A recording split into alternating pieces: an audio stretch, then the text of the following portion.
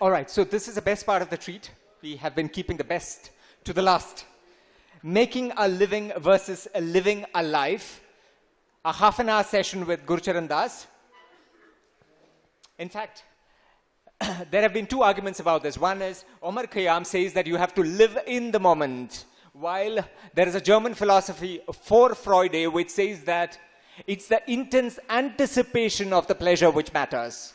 Whether it is living in the moment or living for the moment which matters. Let's find out in the session, making a living versus living a life. Over to you, sir.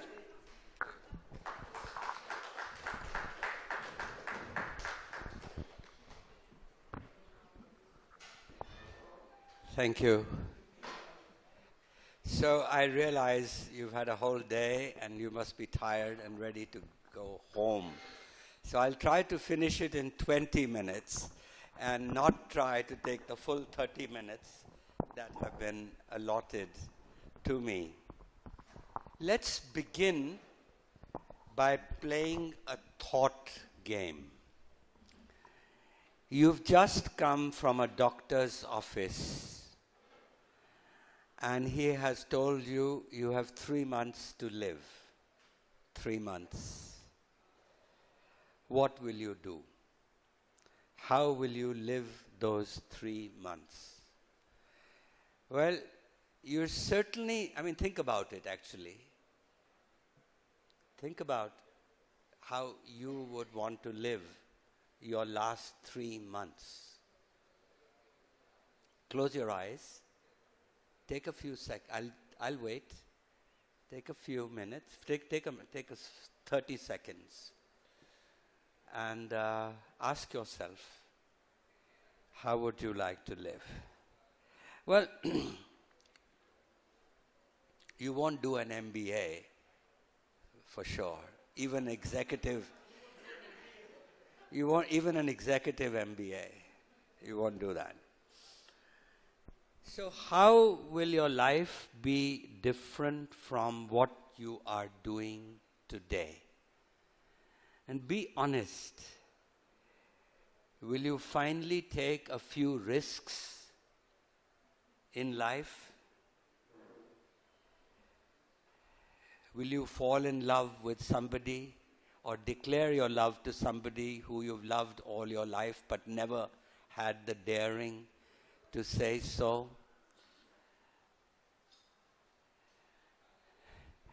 There was a French newspaper in the 1920s which did this. They did a survey and they asked people how would they live their lives.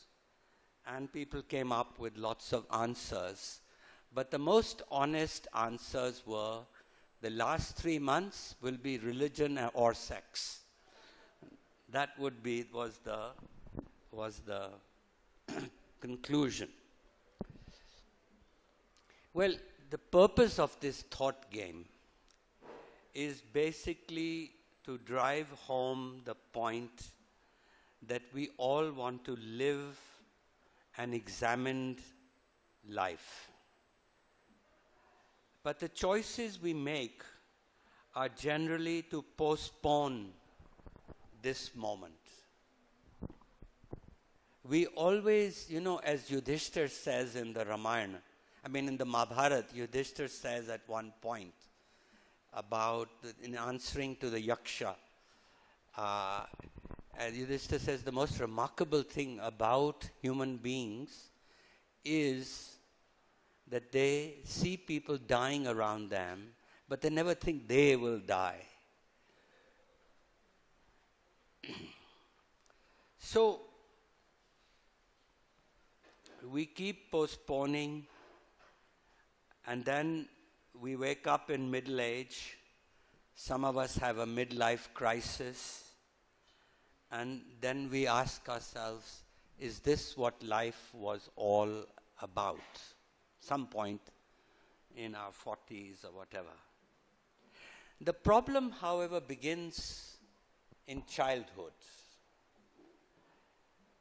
We come home as children and our mothers say, did you get good marks?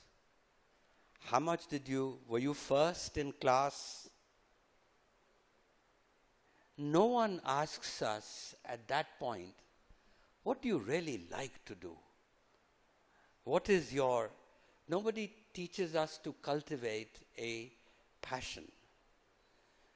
Very few of us are Mozarts. Mozart, at the age of 3, knew that he was a music genius. And by the age of 5, he had written of his first symphony. So, for most of us, discovering our passion is a trial and error business.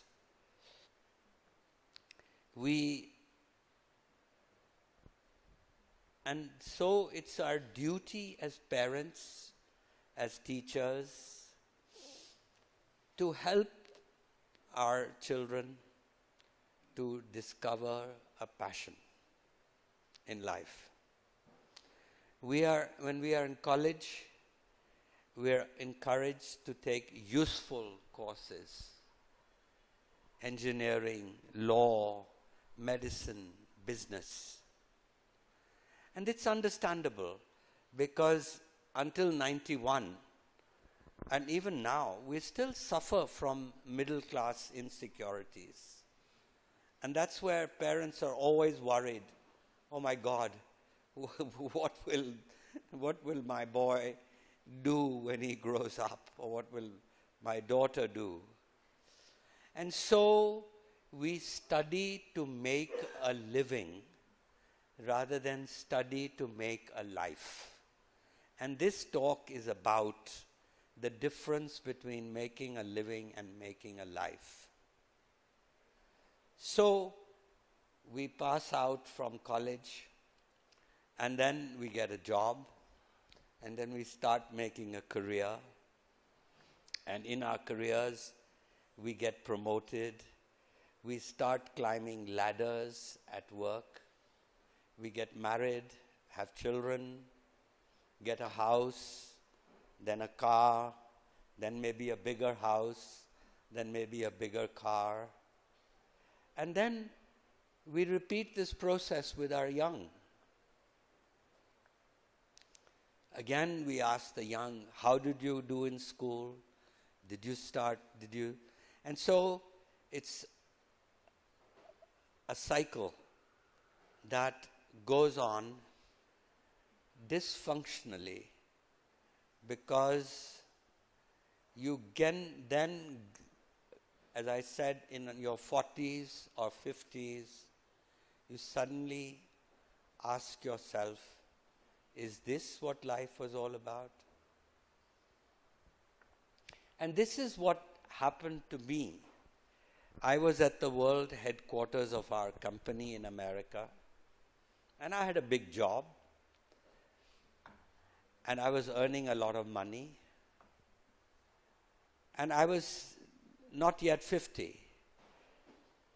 But every morning I was head of global strategy for Procter & Gamble, and every morning I'd come to work, and I would look at the market shares of our major brands: Vicks, Oil of Olay, Tide detergent, Pampers, Whisper, Pantene shampoo, all these nice brands.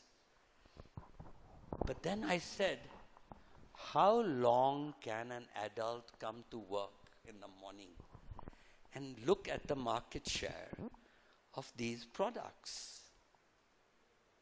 There's a big world outside. And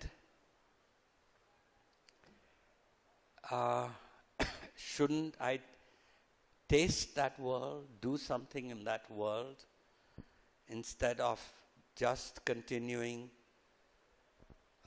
this life? I was in a golden cage. And so I went home, early that day, and I told my wife that this is how I was feeling, and she said, "Cha cha cha, you're having a midlife crisis. Forget it. You'll wake up tomorrow, have a shower, you'll be fine." But that next morning it didn't work, and I began moping around again, and so I came home one day and to my wife, and I said, "Look, this is it, no more. We are going back home." And I went and told my boss. First, I had to convince my wife that she said, "Look, you're not even 50, and how are we going to make our living? We got many years to live." So I sat down, explained, did math sums, that we had savings, I had stock options, etc. And if we lived sensibly, we could live well. I told her, now your standard of living won't go up, but I'll try to see that it doesn't go down for the rest of our lives. And also we were lucky. Our children had done college and they were sort of on their way. And so our responsibilities were somewhat less. And so then we did the sums. She was a good sport. She agreed that, okay, if we live well, we had a house already, we could come back to in India and live. And then she said, "Do you know what you want to do?" And I said, "Sure. I was a weekend writer. My friends played golf, but I wrote. So I'd written a novel in my 30s. I'd written plays in my 20s. And so that's what I thought I would do." And so she agreed, and the rest is history. So for the last 22 years, I've been back home, been a full-time writer. In between, I was tempted. I felt guilty that I should participate, not just write. I got a column in the Times of India on Sundays, so I became a commentator. But I did feel guilty that I was not participating somehow in politics or making things happen. So a friend of mine knew Sonia Gandhi. She was out of power at that time, during Vajpayee's days. And she invited me to come and chat. And very quickly she realized that this guy will be useless in the Congress party. My views were just too reformist. She was not a reformer. Manmohan Singh was a reformer. But Manmohan Singh's big failure was that he did not convince her that market-based reforms is India's future. So then I met Advani, and Advani also didn't find any use for me. So I stayed on as a writer. But the point here is that the decision to make this change was a realization, which my wife also realized, that we not only have a duty to others, we all know that. We are reminded every day about our duty to others. But we also have a duty to ourselves, a duty to realize our potential. The Greeks understood this when they talked about eudaimonia. And so I think, therefore, in a sense, so if we go backward, in childhood is when the right time to start is.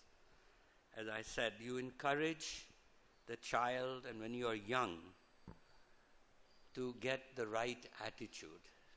I talked earlier about attitudes versus skills, that you can, when you recruit people, recruit for attitude. You can always train people in skills. So I think that's where the trial and error is with a child, to cultivate the passion in your children or grandchildren. And when they do go to college or they are in school, that's when we have to encourage them to not do things only that are useful. Not economics, not engineering, but if they find some passion. And this is where I think I was lucky that I had a very unusual undergraduate education. If I could wish one thing for us in India, for every Indian boy and girl when they finish school, and that is that they get a chance to experience what I did, which is an experience of a liberal education in arts and sciences at the undergraduate stage.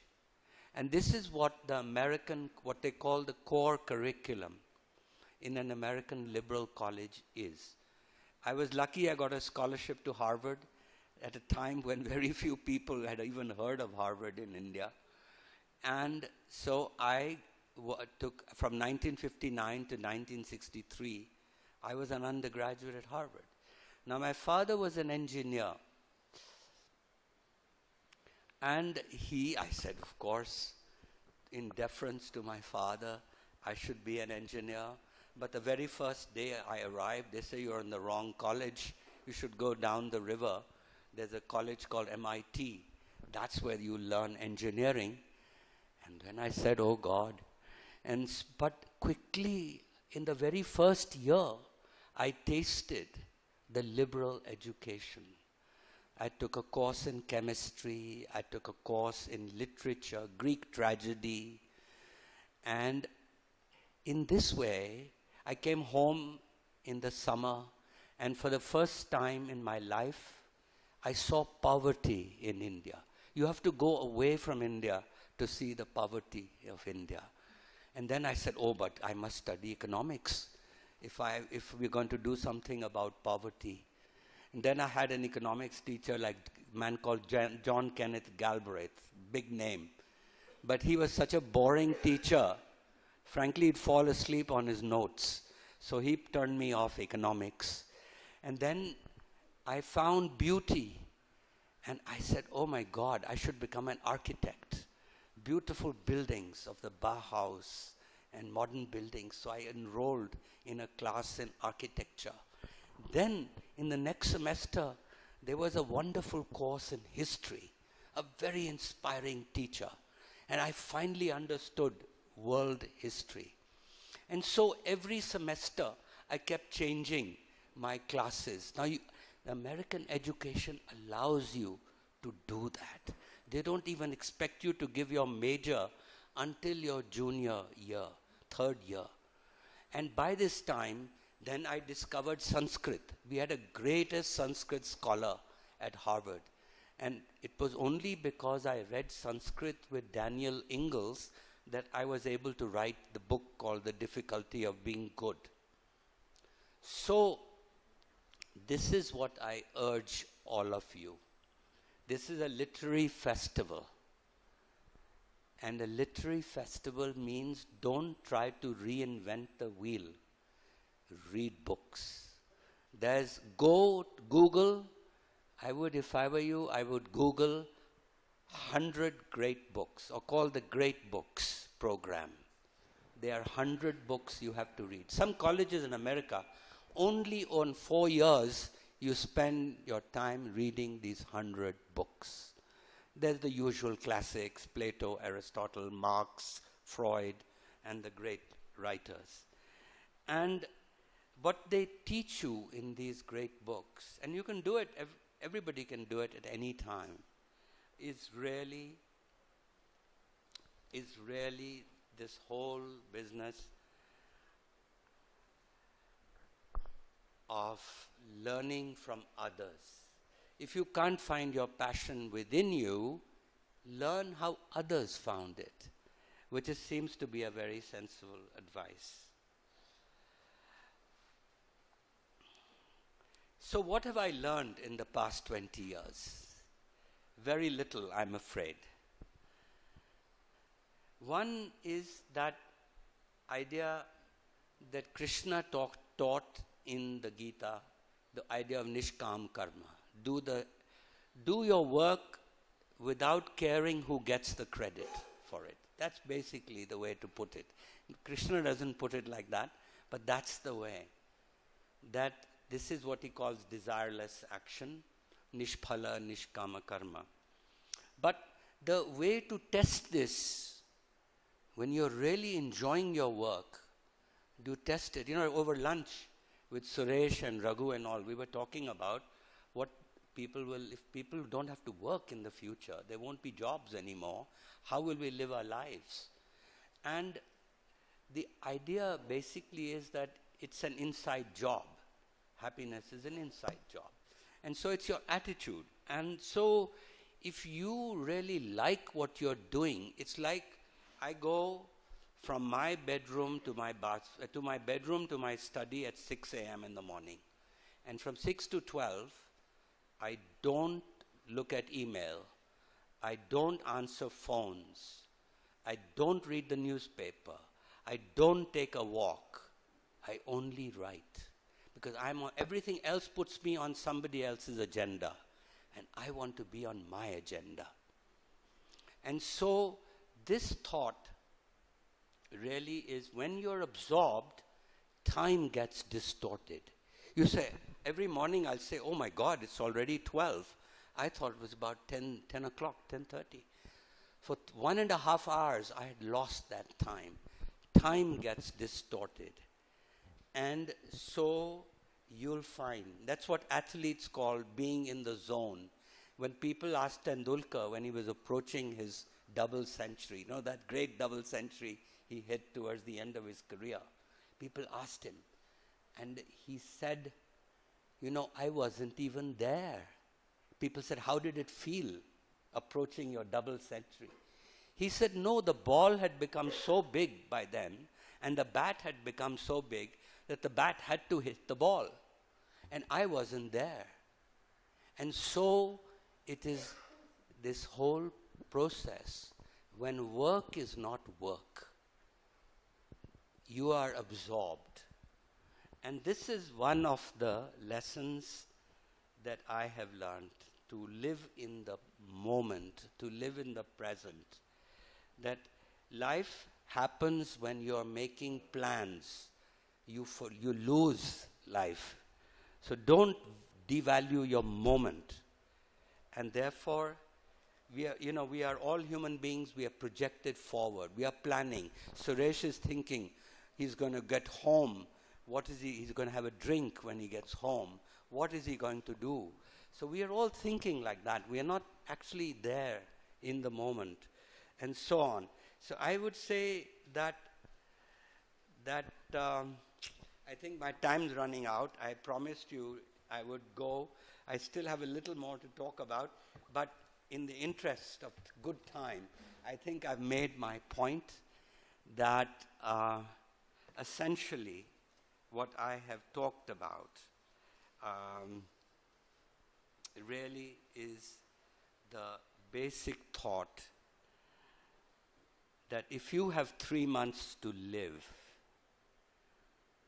you could become a Zen monk and spend 5 years in those 3 months in stillness.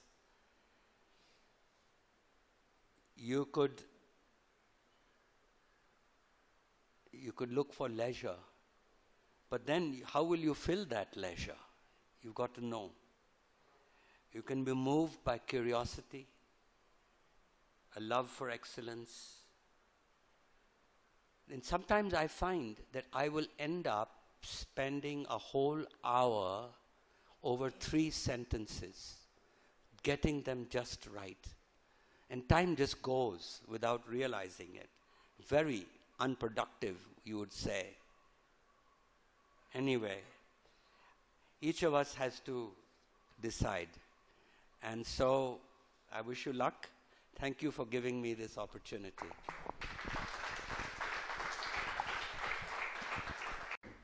Very much, sir. Thank you very much. Shall I sit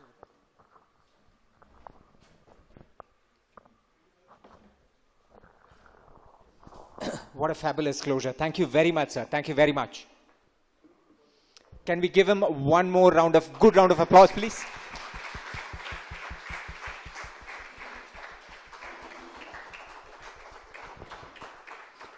Thank you. Making a life versus making a living. Thank you very much.